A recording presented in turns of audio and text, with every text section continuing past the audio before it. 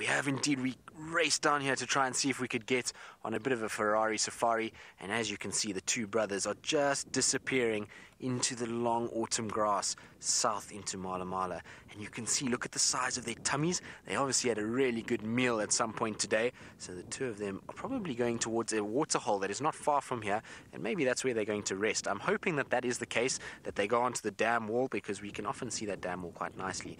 But there you go, the two of them are there, and they might scent mark at that fallen over tree. They often do. It's one of their sort of marking points. You find they'll lift their tail, there we go, and they're going to spray, and you'll find the next male will do the exact same thing on the exact same tree. They often utilize that fallen over stump to mark their territory. Now I know it is very far away, but it's still so good to see them and to see the two of them back together. This is the first time actually that I've seen the two of them back together since they did rejoin, so it's really good to see the boys back in town and back together again.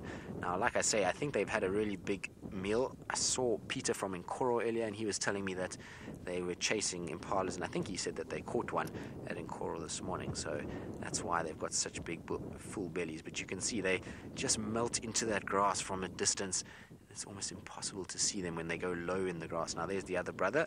He's going to mark on the exact same spot, so you see he's sniffing around, so he'll be just smelling just to see if there's any sign of other cheetah that could have been around, like males or females. And then he sprays on the other side now, so they've definitely covered that branch in a lot of urine, and that will signal to any other individual that this is their territory.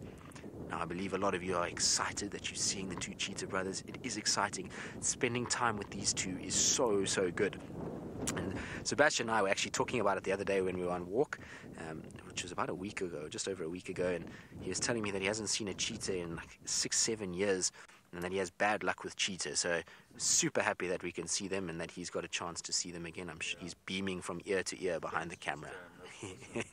Show them how far they are. Yes, we can show them how far we are, Seb. Start on one and then zoom out so they can see. So Seb's going to show you exactly how far they are from where we are, and just how incredible these cameras actually are, that they can pick up these cheetah from such a long way away.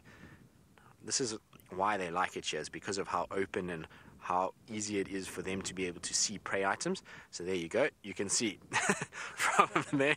It's impossible to see those two cheetah, but luckily we have the technology to be able to go right in and be able to actually see the two of them as they disappear into the long grass. But like I was saying, I'm hoping there is a waterhole there with a little sort of dam wall, and I'm hoping they're going to go lie on top of the dam wall, because it's actually quite nice from up there. We should be able to get a clear view of them.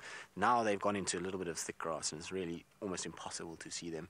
Even with the naked eye now, I've lost sort of sight of them. So I'm hoping they're going to go towards the dam wall, and we'll be able to get one last little look at them before they then disappear. But it's really good news, because in a few, probably tomorrow morning or tomorrow afternoon, this will be a great place to check. And if not tomorrow, the next day, they'll come back and use the same route to go back north. This is their favorite place to cross in and out, and they use this to sort of traverse their territory and make use of it. So this is a really good place to be for them. Now we're going to try to just see if these guys do go into the dam wall, and while we do that, Taylor is still walking around and still looking for all the little things, so let's go back across to her.